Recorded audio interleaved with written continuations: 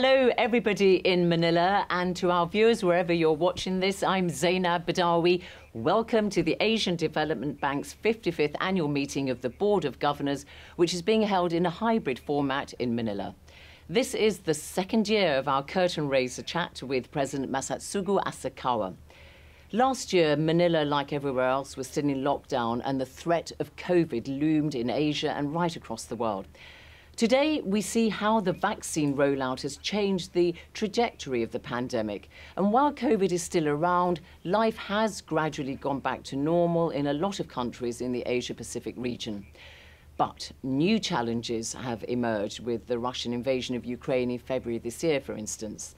And here to talk about the work of the Asian Development Bank in addressing these challenges in the region is the ADB President Masatsugu Asakawa, better known, of course, as President Masa for short. Hello, President Masa. Greetings from London to you in Manila. It's great to see you again, albeit virtually for now. And as you can all see, thanks to technology, you and I, President Masa, seem to be in one location having a chat. But in fact, I'm here in London and you're in Manila. Lovely to see you. How are you? Yeah, thank you, Zeinab. I'm also delighted to see you once again after 1 year. Yeah. And also, especially this year, I'm really looking forward to seeing you in person. Absolutely. It's been quite a year, hasn't it, actually, President Masa, since we last spoke? That's right. You took over in 2020, January, when, you know, COVID was going to be causing you lots and lots of challenges. And it just seems to go on and on for you. I mean, we're seeing new challenges emerge, which we'll be talking about in the course of our conversation. But just give me an overview. How are you doing and how's the bank? Thank you. Well, a couple of things. First of all, I have served in office as ADB President for over 2 years now. First, I would like to really appreciate all the member countries who supported my re-election last year. So this is my second term already. Secondly, I am extremely proud of what we achieved and how we delivered our operations to our DMCs in our region during the pandemic period. And I'm so thankful and grateful to the dedication of our professionalism of our staff who made it possible. Like you mentioned, for the recent 2 years and a half, actually I saw almost nobody working here in this building. So our headquarters has been shut down. But due to the improvement of COVID-19 situation in Manila and the Philippines, we are now returning to headquarters finally after 2 years and a half. So I'm so excited to see my staff in my office, in the corridor, in cafeteria, face to face. Yeah, I bet. So, as we said, it's been quite a year. We've seen a lot of upheavals on the world stage. You know, the Russian invasion of Ukraine has helped trigger an energy crisis. We see rising inflation. We see food insecurity. We'll talk about all that in a moment. But just first of all, tell us, what does the energy crisis mean for developing Asia? Not only energy crisis, but also food crisis is there, and the COVID-19 threat is still there. Actually, developing Asia experienced a negative economic growth rate of negative 0.8% in 2020. Due to COVID-19 pandemic. And it was the very first economic contraction happened in this area for the last 60 years. And 2021, it rebounded to 6.9%. And this year, 2022, ADB project 4.3%.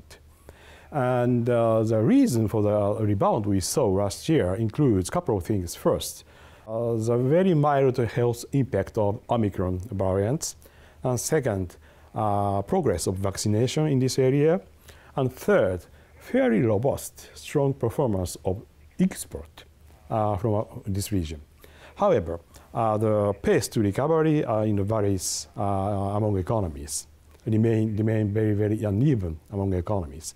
So we have to bear in mind, I think, 4 possible downside risks to the economic outlook of this region. First is slowing down of China's economy due to the very stringent zero corona policy. And second, still a possibility of emerge of the more lethal COVID-19 variant. And thirdly, economic negative impact caused by the Russian invasion of Ukraine, as you mentioned, Zeinab.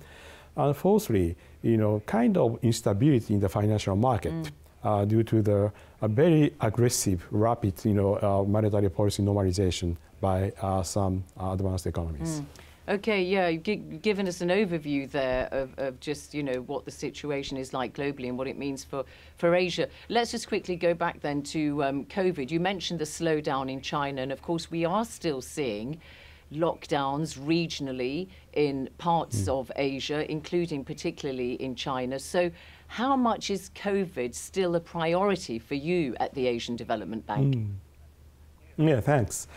In fact, as everybody knows, the Omicron outbreaks has been very short-lived in general and milder than the previous waves. And actually, the number of COVID-19 cases in this region have dramatically declined. And the ADB also responded very quickly to this pandemic. In April 2020, we announced the $20 billion COVID-19 comprehensive assistance package. And also in December in the same year, 2020, we announced additional financial instrument for procurement of vaccines by DMC, developed member countries, with the amount of $9 billion. So far, in total, we have committed $33 billion to support our DMCs, developed member countries, to fight against COVID-19 pandemic. And out of this $33 billion, $10 billion was for very quick disbursing budget financing called CPRO, COVID-19 Pandemic Response Option. And $8 billion was for private sector financing, including very short-term trade financing. And $4 billion was for vaccine financing. From now on, as you mentioned, Zeinab, we are not completely out of woods yet. So we will continue to provide those budget financing, private sector financing, and also vaccine financing in addition to the ordinary project financing as necessary. Yeah, you're right. I mean, people talk about, the post-COVID world and so on, but we still see travel restrictions in the Asia-Pacific region, which has particularly had an impact on those countries that rely a lot on tourism, for instance. In some cases, that's not gone back to what it was like in pre-pandemic levels. So very interesting to know that the Asian Development Bank is still very much, thinking about how to deal with the fallout from COVID. But you also mentioned one of the challenges as a result of the Russian invasion of Ukraine, of course. Ukraine, a big supplier of grain and so on globally. This has had a big impact on food prices, and a lot of countries in the Asia-Pacific region, especially those that rely a lot on food imports, and also the strength of the dollar, has sent these food bills soaring. And we're seeing a lot of food insecurity, sadly, which is going to fuel inequality, which I know, President Massa, is something which is very important to you, wanting to close, the gap between the haves and the have-nots. So how can your region deal both in the short and long term with this food insecurity, food crisis? Yeah, very important point. Actually, the Russian invasion of Ukraine have posed a very serious risk to the economic outlook of this region, obviously. There are two kinds of risks. One is indirect impact and direct impact and indirect impacts. And direct impact through trade, capital transaction with Russia, and also remittance coming from Russia has been relatively limited for developing Asia as a whole, except for a couple of countries in Central Asia, Caucasus, and Mongolia, who have traditionally maintained a very close trade and economic linkage with Russian Federation. On the other hand, the indirect impact, indirect risk has been looked through very, very steep price increase in food and energy. I'm quite sure import countries of food and energy will see this year's import bill much more expensive than last year's, which means adding inflationary pressure on the economy. And actually, a number of central banks in this region has already started to raise its policy interest rate to quell the inflation pressure, which would additional constraint on economic growth perspective of this region. And also, indirect impact includes the kind of deterioration of market sentiment, which would depress consumers, producers, and investors' confidence. So flight to safety and tighter financial conditions globally might spur some sort of capital outflow movement from this region.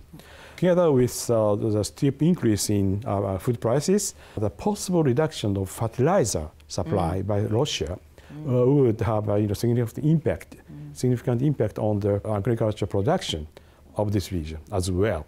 And this has become a very serious concern in terms of food security, as you mentioned, rightly.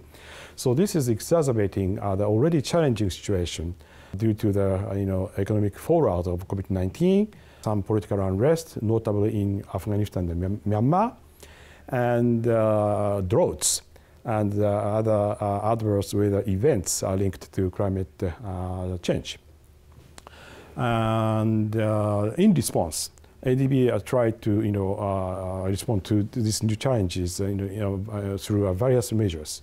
We will continue to provide the ordinary project financing, policy-based loan, budget financing, and also financing for private sector. And quite recently, we have enhanced one of our existing financial instruments called CSL, Counter-Cyclical Support Facility, which would provide emergency financing to support the DMCs to expand their counter-cyclical fiscal expenditure to mitigate the shocks coming from external events like food insecurity issues and so on. Those are the short-term measures. But in long term, we are reviewing now our project in our pipeline for DMCs to see how we can support our DMCs to build very strong, robust, and sustainable food systems through climate-smart agriculture, digitalization of food value chain, and nature-based solutions. Yeah, interesting. You talk about the direct and the indirect impacts, but also the short-term emergency responses that you're making at the Asian Development Bank for those countries that really need assistance, but how it's also influencing your long-term goals and the importance of putting in place those building blocks to ensure that in the long term you do have food security, as you say, through climate smart agriculture and so on. So very interesting that it has, really concentrated your minds in making sure that you do try to go down that path. So you mentioned it's not just the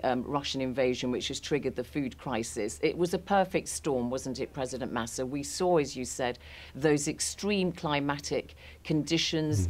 We've seen the floods in South Asia with hundreds of thousands of people affected in Pakistan. We've seen the droughts in many parts of China. I believe the Yangtze River is at its lowest level since 1865. I mean, that's quite extraordinary, isn't it?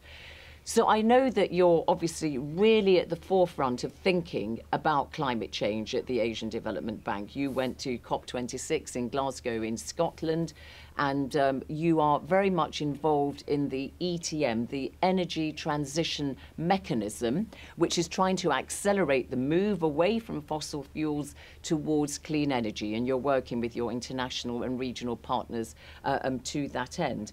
We all know that energy demand is going to double in Asia by 2030. So I want to know just what you're doing to try to support the ETM, the Energy Transition Mechanism, to not only build back better, but build back greener. Yeah, thank you, Zeinab. Yeah, as you mentioned, it's a kind of uncomfortable truth that this region, Asian Pacific region, is accountable for more than half of global greenhouse gas emissions. And also it's true that this region remains as one of the most vulnerable region against natural disasters. So I keep on saying that our fight against climate change in this region will be won or lost. Last year was a year of COP26, and I went to Glasgow.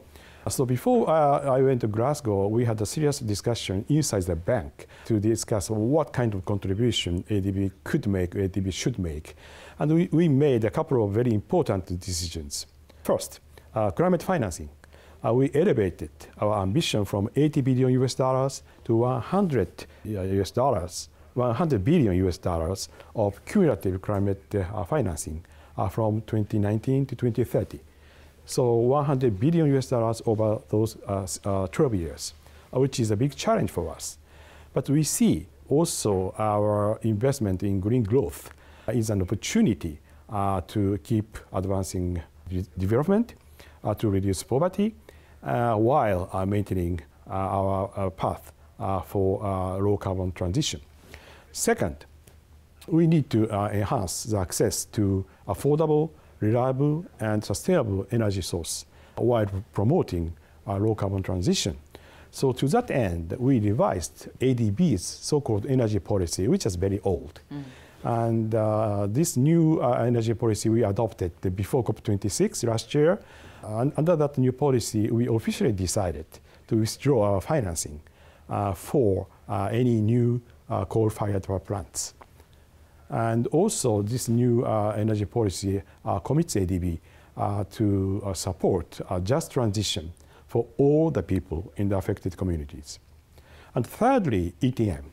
We are, including ETM, we are working on a couple of very innovative financing instruments, but ETM is one of them. The issue is as follows, Zeinab. In our region, there are so many coal-fired power plants already existing and operating. So many, and they are relatively young. Young means less than 20 years old.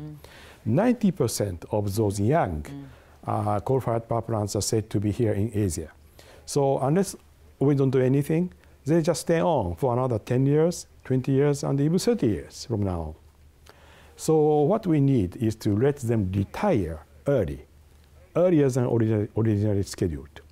So ETM will do that job.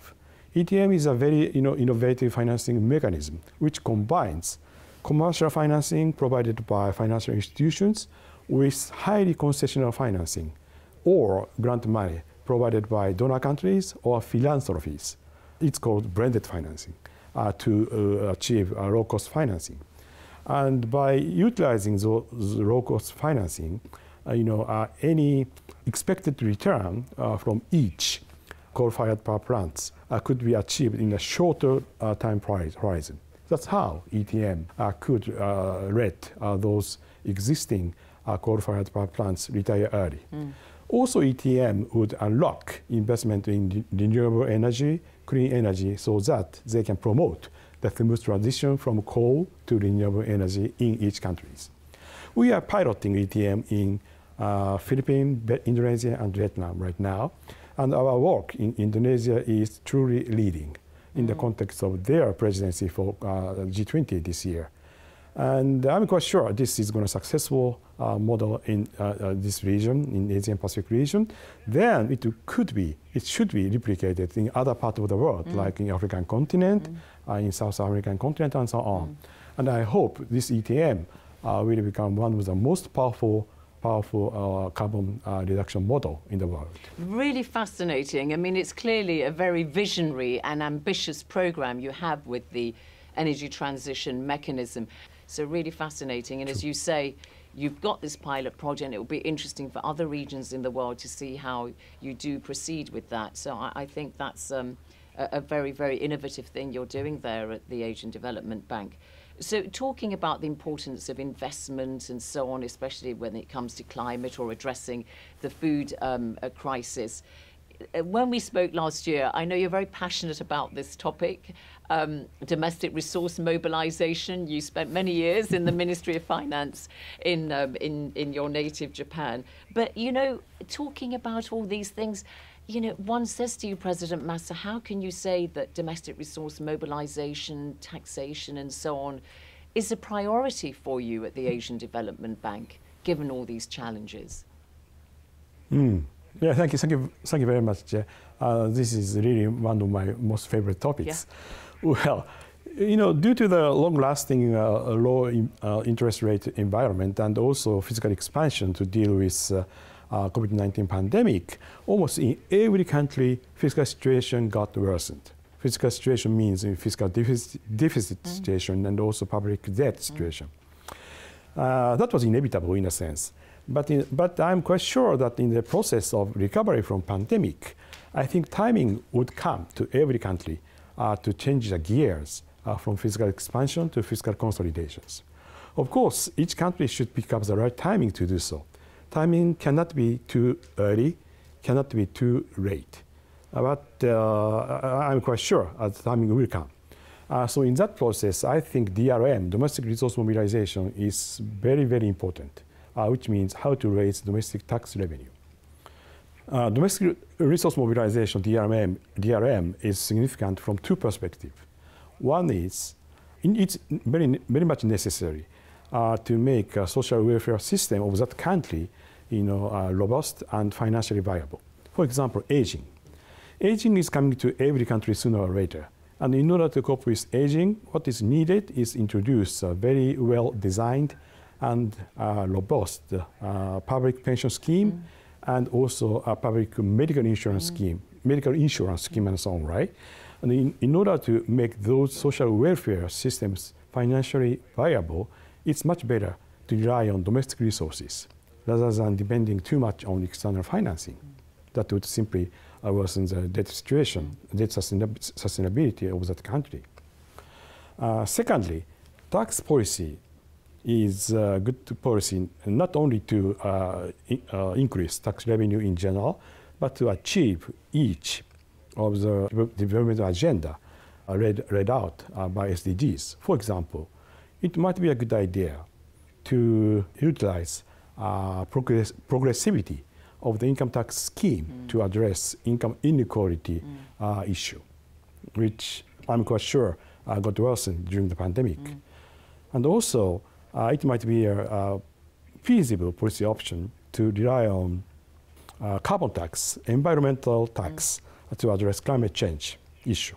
So these are only two examples, but there are many ways where tax policy can contribute to the long-term development agenda led out by SDGs. Yeah, very interesting how you say, these fundamental services that governments provide, welfare, healthcare and so on, you can't rely on external finance for that, and therefore you really have always been a very strong advocate, haven't you, of a progressive tax system, because, as you say, to address the inequality, which sadly we've seen expand post, during the COVID pandemic. But also talking about finance, there was this historic global tax agreement last year to make the international tax system fit for the 21st century's digitalized and globalized economy. So tell me, how can countries in the Asia-Pacific region benefit from this global tax agreement, which is supposed to be implemented next year, and how can you at the Asian Development Bank support its implementation? Yeah, thank you. Yeah, I really would like to emphasize the importance of international tax cooperation exemplified by BEPS project, which you mentioned. A so-called two-tier approach, which has been agreed by G20 and by wider group of countries, 130 plus countries, October last year was really epoch-making. The second pillar, pillar 2, was striking in a sense that participating sovereign nations all agreed that large multinational enterprises, MNEs, should be taxed at least 50% anywhere. Actually, it is the first pillar, pillar 1, that would generate more tax revenue for developing countries. Pillar 1 relocates taxation rights over those large MNEs, multinational enterprises, from their country of residence to the market economy, where they do business and make profit. And then one of these days, they can make profit even without any physical presence in that country. Yeah, we call it PE, permanent establishment, but they can make profit even without any PE by utilizing digital technology, e-commerce, and so on. So Pillar 1 would enable market economy, including developing countries, to impose a fair amount of taxation. Those multinational enterprises without making profit without any PE. So I think developing countries should really take full advantage of this historical agreement to ask a fair tax burden on digital economy. Yeah. And as I mentioned, last year we launched so-called regional tax hub, ADB, to promote tax policy dialogue, promote coordination among developing partners, knowledge sharing, and also promote a discussion on international tax cooperation. So I hope many countries will join this tax hub to have a very active discussion on both DRM, domestic resource mobilization, and ITC, international tax cooperation. Yeah. No, I knew about the digital tax hub, and it's really, good to know that you are really pursuing this with a lot of vigor. And of course, regional cooperation, coordination, and integration has been so fundamental to what is being done by the Asian Development Bank over the decades. And it's really been instrumental, hasn't it, in helping to lift millions of people out of poverty through, cross-border trade and investment and all the rest of it. But when you're talking about this tax hub and the need for international cooperation, I wonder if you think that that's really viable, given that, particularly after COVID, we've seen a real retreat from globalization, and people are looking at localization, regionalization.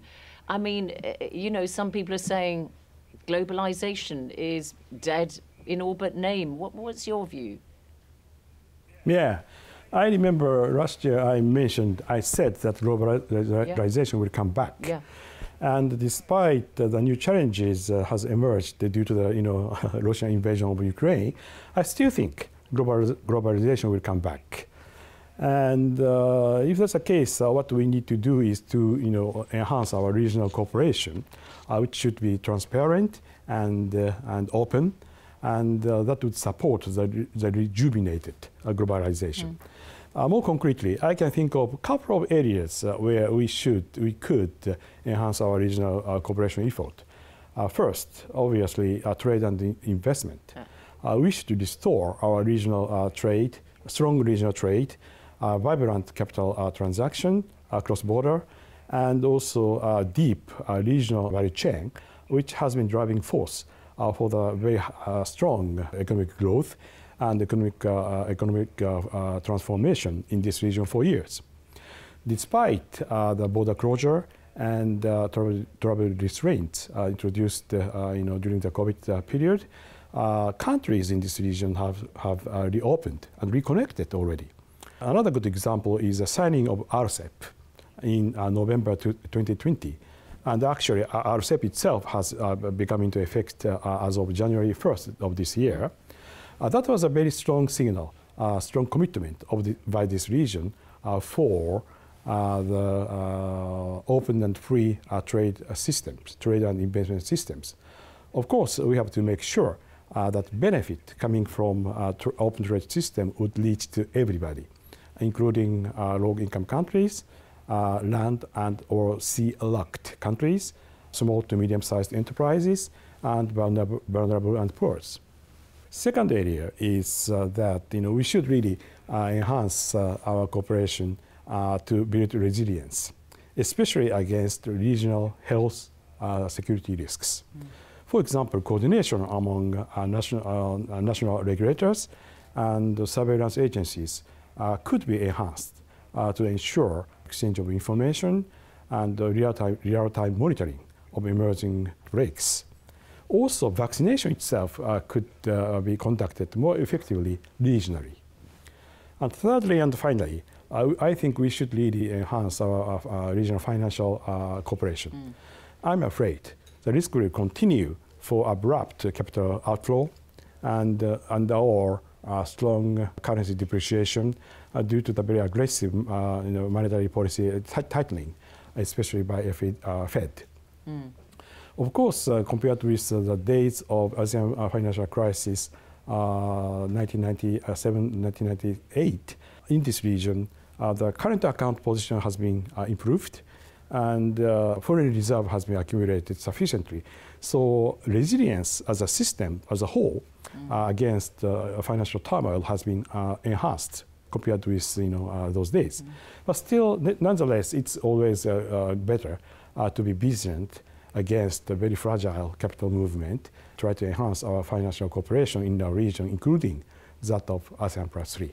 Yeah, very interesting. And you mentioned the Fed there, the Federal Reserve in the United States, of course, and the dollar is the strongest it has been for such a long time. I mean, years and years. And of course, that's causing a lot of problem for those countries in the Asia-Pacific region which are heavily indebted because, of course, it makes, you know, their debts so much more expensive, and it causes lots of problems in the way that you've illustrated. But it's good to see that despite all the problems, you're still sticking to your guns, President Massa, that globalization, regionalization and regional cooperation is and coordination is still the answer, and that we shouldn't lose sight of that in all sorts of ways. So, and I also remember, you know, when we spoke this time last year, you said that you'd been able to get around a little bit, but you did express your frustration that you weren't able to go out to the region to meet your partners, you know, and also officials and politicians and so on. So restrictions have eased a bit, of course, in the past 12 months. So you've been travelling quite a bit. So maybe just share some of your reflections on where you've been and why you've gone there and what you've discovered. Yeah, thank you. Yeah, I have resumed going on a mission, both to developing member countries, DMCs, and also non-borrowing member countries. For example, in March, I went to Sri Lanka because Sri Lanka was supposed to host our annual meeting in Colombo in May this year. And obviously, due to the very difficult economic circumstances they are facing, we had to postpone it. But taking that opportunity, I visited one university in Colombo and met with a bunch of people, boys and girls, who were being trained for the jobs in renewable energy sector. Looking at their seriousness and looking at their big smile in their faces, I strongly felt that the renewable energy sector could be a major pathway for the bright future of Sri Lanka once the current economic difficulty is overcome. Also, I went to Uzbekistan to see a great Silk Road area where I once again strongly felt the huge potential for economic regional cooperation of that area. So all these experiences reminded me that the ADB success will depend on individuals, personnel of the region, and also a trusted partnership, trusted presence of ADB in that region, which we have provided for the last 50 years. And I'm also happy to continue to do so under these very difficult circumstances. President Massa, you talked about the students at the university in Colombo in Sri Lanka. Despite all the problems that the country faces, having a smile on their face and still being optimistic about the future. And engaging with you, it's a bit like that. Despite the fact that you have got so many things you have to tackle, all the problems and the challenges, you always do it with a smile on your face and with a very, very human touch. And I thank you very much. I've really enjoyed having this conversation with you. So until then, thank you so much indeed. It's been fascinating talking to you in this curtain raiser for this year's annual gathering. So it's goodbye from me to you. I'm here in London. You're in Manila. Doesn't look like it, but that's the way it is. So bye-bye. Okay, bye-bye. Thank you, Zeinab.